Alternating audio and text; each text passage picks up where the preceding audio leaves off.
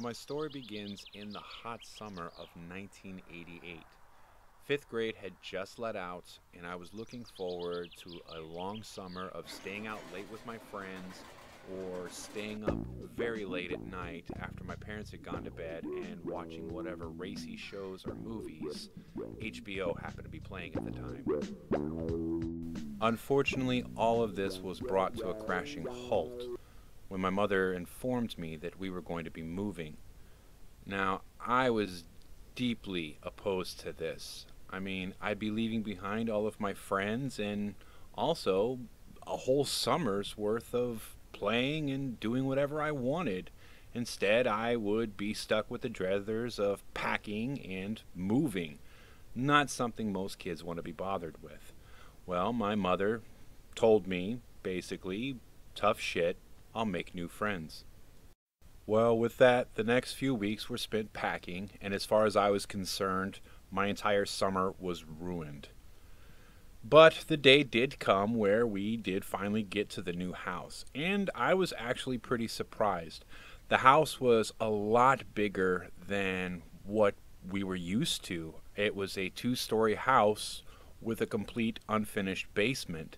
So compared to all the other places that we had lived in the past, this place was massive.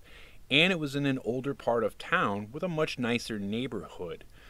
But for the purpose of this accounting, I will simply refer to the house as the house on Vine Street. So after a couple more weeks, we were finally settled in and moved in. And I was bound and determined to salvage what I could of summer vacation. So I ventured out into the neighborhood to see if there was anything I could find to do or any other kids to potentially hang out with. Now, much to my disappointment, I wasn't having very much success at first finding any new friends in this neighborhood. All the kids around there seemed to be either way too old or way too young. But after a couple of days, I happened to stumble upon this kid who was in his front yard raking leaves. I went up and I started to talk to him. For the sake of this, we'll just call him Dell. Well, it wasn't very long until Dell and I, whether it be the lack of other kids our age, soon became very good friends. So Dell and I were standing in his front yard kind of laughing and joking and making small talk when very abruptly he pulled his inhaler out of his pocket, took a long pull off of it, and then pointed over at the house that I had just moved into and asked me why we had moved there. I was pretty confused by his question, and when I questioned him as to what he meant, he just kind of shrugged and told me that he didn't know why, but for some reason, nobody ever seemed to live there for very long. The most he had ever seen anybody live there was about a year and a half. Well, I didn't really think about it and kind of shrugged that off. I was just happy to have found a new friend. But if I knew then what I know now, I would have taken his statement as a warning. Well, it didn't take me very long to realize something was seriously wrong with this house. I mean, the walls just seemed to have this very heavy atmosphere about them. There was always this sense of foreboding. Like, if you turn a corner, you just knew someone was going to be standing there waiting for you. And if you were in a room by yourself, it didn't matter. You did not feel like you were alone. It feels like there are eyes constantly staring at you, watching you everywhere you go, everything you do. And it seems like they're just out of the range of your vision or constantly peeking around the side of the corner. You would think you'd see something in the corner of your eye, and when you'd look over, there's nothing there, but you know you saw something move. And it always feels like there's someone right behind you. The hair on the back of your neck constantly stands up, and you know it. You know they're there. But when you turn around, there's no one. You never feel alone. And at night, it's even worse. Well, eventually I got to the point where I had to ask my parents about this. And when I confronted them, they just kind of shrugged and told me that it was because we're in a new home. And that was bound to make me a bit nervous. But if I gave it enough time, eventually I would get used to the place and everything would be fine. Well, here's the thing. When I looked them in their eyes, I knew they were lying to me. I knew they could feel it too. Well, over the course of the next several weeks, things got progressively worse. Just the very nature of the house became more oppressive, much darker, heavy, and it seemed to weigh on everybody. Everybody was constantly fighting, constantly arguing, especially my mother and my stepfather. Over the course of the next several weeks, their fights became increasingly volatile, to where they were fighting every day. And sometimes I actually thought they were fighting merely because they were there. And everybody was exhausted. It didn't seem like anybody was getting any sleep at night, especially me. You see, one of the reasons for this was my bedroom. You see, my room and my parents' room were both upstairs. But my room in particularly terrified me. I mean, I was absolutely afraid of it. Now, at first, I wasn't, but gradually, more and more, I became more afraid. You see, first of all, it was always so cold in there. I mean, during the summer months when we first moved in, it was cold up there. The upstairs was always cold, but my room in particular was freezing all the time. We couldn't really figure out why, but it was just one of those things I had to deal with. That was my bedroom. Now, one of the other reasons is my room was, though there were a lot of them in the house, but especially in my room, one of those places where you always, constantly, never-endingly felt watched. You were never alone in there, even when you were alone. But the thing that terrified me the most in my room was my closet. Now, I know a lot of kids are actually afraid of their closets at some point in time in their life, but I was at the age where I had really outgrown that, and had outgrown that quite a few years ago. And actually, quite the contrary at first. I was actually fascinated by my closet. You see, it was a huge walk-in closet, and I had never seen anything like that. I actually thought it was pretty cool. It was like having a whole nother room inside of my room. But very quickly, I learned to be afraid of it. I learned to be terrified of it and to stay away from it. Because I'm not going to say something lived in there, but something definitely existed in there. It dwelled in there. That's where it stayed. And at night, that's when it came out. You see, it was gradual at first. It started from inside of that closet. Every night as I'd be laying there in bed, from inside of the closet, I could hear this crunching, this grinding noise every night. And then it would start clawing, scratching and scraping from the other side of the door. Just clawing, grinding, and scraping like something's in there trying to get out. Now, usually I was too terrified to get up and go and check, but one night I mustered my courage and I went in there and I looked. Nothing was in there. And as soon as I opened the door, it stopped. When I closed the door, I got back in my bed, started to doze off, and then it started again. The scratching, the clawing, the grinding, the crunching. And every night when I'd try to go to sleep, this would happen. And anytime I would get up to take a look, it would stop, and nothing was in there. But as soon as I closed the door and lay back in my bed, the scratching, the clawing, the crunching would start again.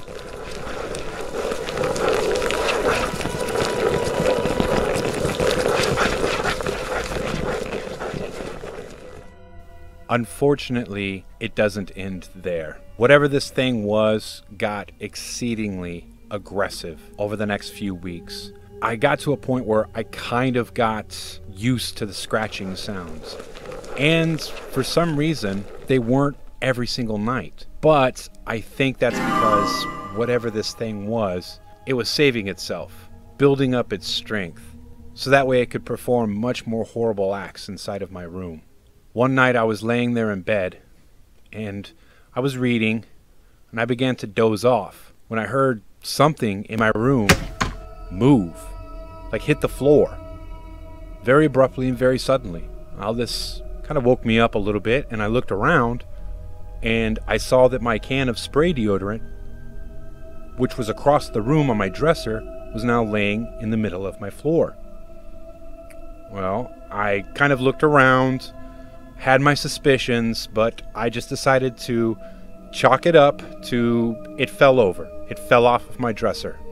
So I got up and I put it back on my dresser, and I tried to start reading again. Well, again, I started to nod off and doze off. And again, I heard this noise of something hitting the floor. And again, I was startled awake, and I looked over, and again, it was laying in the middle of the floor.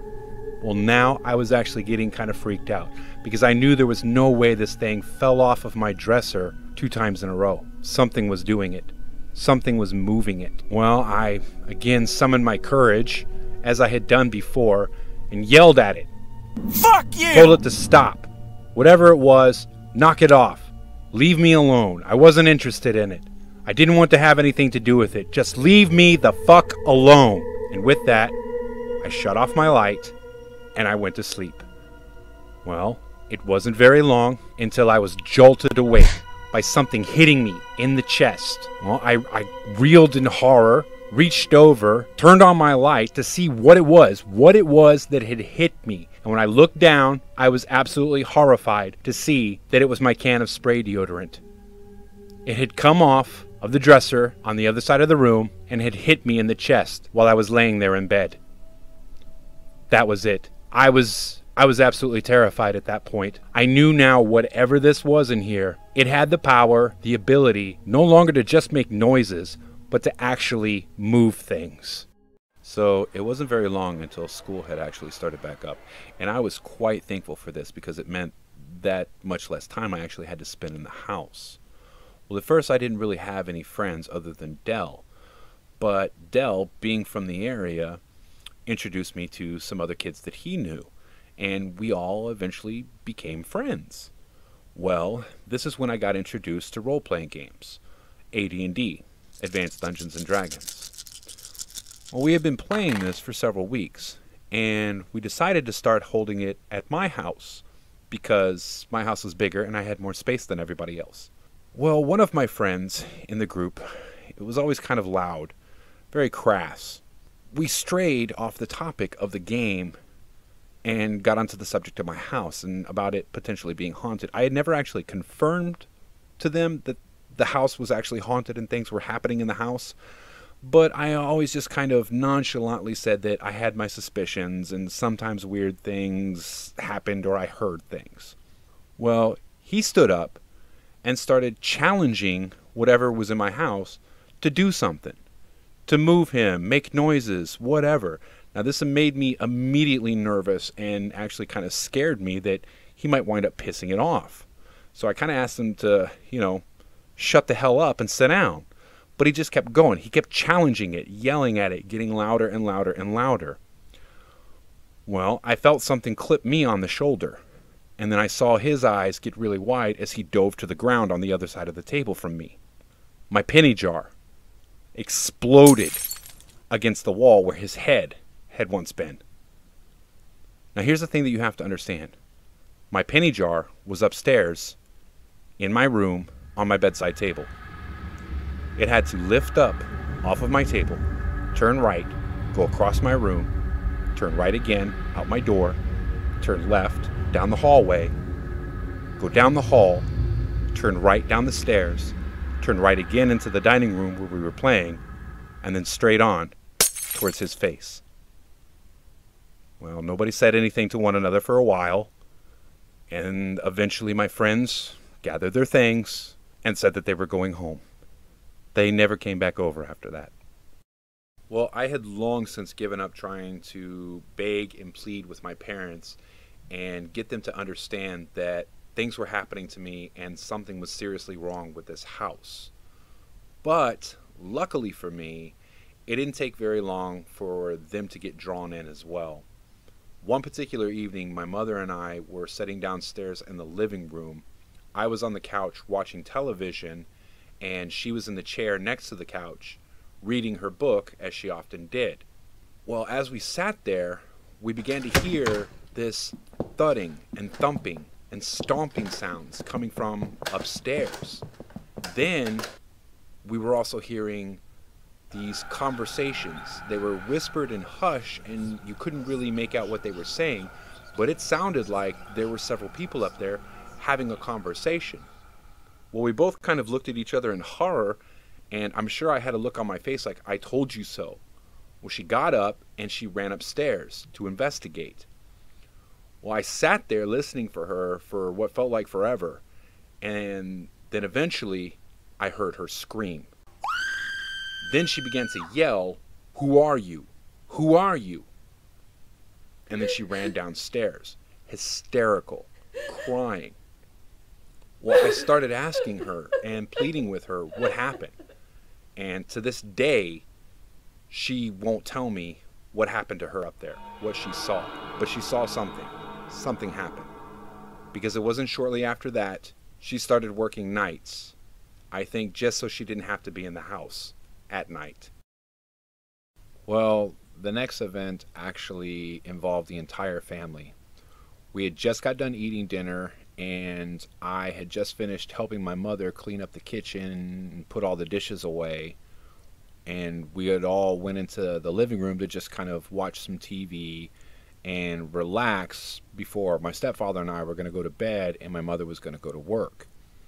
When very abruptly and suddenly, we were all just frozen into place from shock from this noise from the kitchen. We didn't know what it was. We were stunned. Well, everybody got up and we ran into the kitchen and were completely horrified by what we saw. The refrigerator had been tipped over into the middle of the floor. Every dish, pot, pan, plate, bowl, everything had been pulled out of the cabinets and was smashed all across the kitchen floor, as well as the drawers with the silverware and such had also been pulled out and just dumped in the middle of the floor. Upon seeing all of this, my mother just broke down. She cracked. She couldn't handle it, and she just began sobbing and yelling, "I can't take this, I can't take this." And my stepfather began cussing. Well, I started in with the whole, this is what I'm talking about, see, and immediately my stepfather spun around and started pointing at me, telling me, "Shut the fuck up." Because apparently the new rule of the house was we weren't going to talk about these things. And from that point forward, we didn't. Now, this last event that I'm going to tell you about is not because it was the last thing to happen in the house, because it wasn't. And there was also several other things that preceded before this. But the reason why I'm going to tell you this last is because this is by far one of the worst events that happened to me inside of the house. This is the one that 25 plus years later, I really still haven't gotten over. I still have nightmares about it. It still freaks me out. It still scares the hell out of me. And it's the one that I don't think I've really fully dealt with. So, yeah.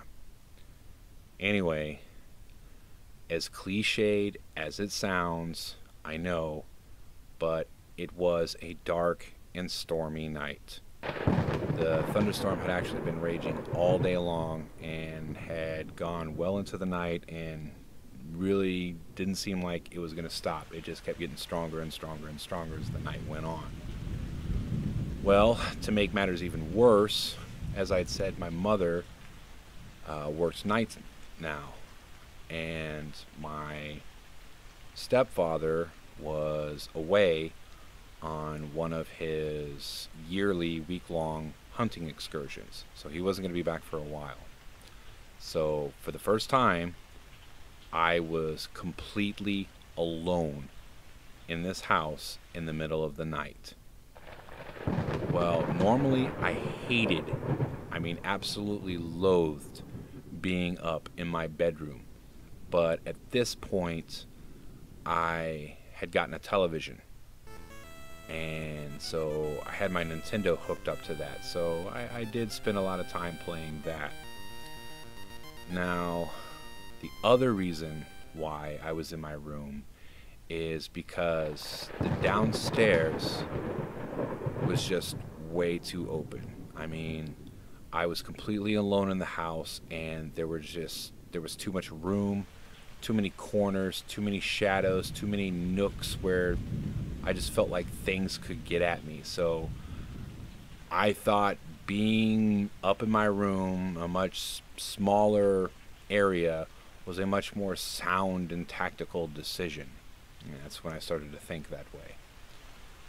Well, I had been up there in my room for many hours playing my Nintendo and kind of listening to the storm and the power flickering every now and then. Well, eventually I got tired and decided that I was going to go to bed. Now, one of the other things about my room that I hated was the fact that I couldn't sleep with the light on. I couldn't sleep with any light on. Anytime I would try to fall asleep with a light on, because I had a little desk lamp that instead of having the overhead light on, I would try to have that on just to cast a little bit of a gloomy light throughout the room, just enough for me to see. But anytime I had a light on, whatever was on my dresser or whatever happened to be just out would always wind up landing right in my chest if I had the light on. And it took me a while to figure it out, but eventually I figured it out. Don't leave the light on or else things hit you when you try to sleep. So begrudgingly, I would turn my light off. Well, I eventually went to sleep, and I don't know how long I was asleep, but I knew somebody was in that room with me, and I immediately woke up. Well, there was enough, just a faint glow from the street lights outside in my upstairs window. Barely enough light, but just enough that I saw her at the end of my bed. She was old. She wasn't very tall. But more importantly, her eyes and her face were just complete hatred. I could tell that when she looked at me, she hated me. I was the intruder. I was the one that needed to be gone. And looking at her was just, she had nothing but contempt and malice for me, thinking back on it now. And I knew I had to get away from this woman, this thing, this whatever the hell it was. I had to get the hell away, because at any moment I just knew she was gonna reach out and strangle me or hurt me or do something. I just knew it. I had to get away from whatever this evil thing was in my room. And that's exactly what it was. It was evil. I could see it in its eyes. That she, it, whatever, was evil and hated me. So I screamed, jumped up, and ran out into the hallway and was going to go downstairs. Now, whether it be coincidence or the universe's sixth sense of irony, but the moment I got into that hallway and started to go down it, there was this loud clap of thunder and the power went out. So there I was in complete darkness, fully immersed. There was no light in that hallway whatsoever. I was in darkness. And I knew something was in that darkness with me. Well, I don't know if it was like self-perseverance instinct. I don't know what it was, but I immediately threw my back against the wall and just stared out into that darkness. And even though it was thundering and still clashing outside, just the very dark itself seemed to muffle the noise of the storm at this point. All I could hear was my own heartbeat and my own quickened breath. Until, directly to my right, right next to my head, almost directly in my ear, just venom and just hatred. But out of that inky blackness, something said my name. I was terrified. And then it grabbed me. Whatever was there grabbed me. The scream that I let out was barely even human. It was more animalistic than it was person. And my mind began to reel. I ran. I began to run. I used my hand along the wall to maneuver down the hallway through the darkness, just going as fast as I could. And even though I was just a few yards from the top of the stairs, it might have well been a few miles, because that's how it felt. I felt like it just took forever for me to get to those stairs. And no matter how fast I went, I felt like it was right behind me, and it was coming on top of me.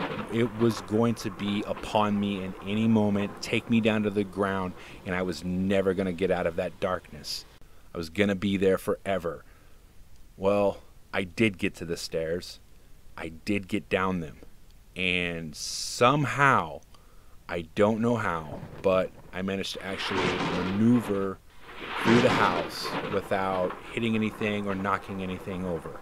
And I got to the front door, and I flung out, opened the front door, and I ran out into the rain and then into the storm.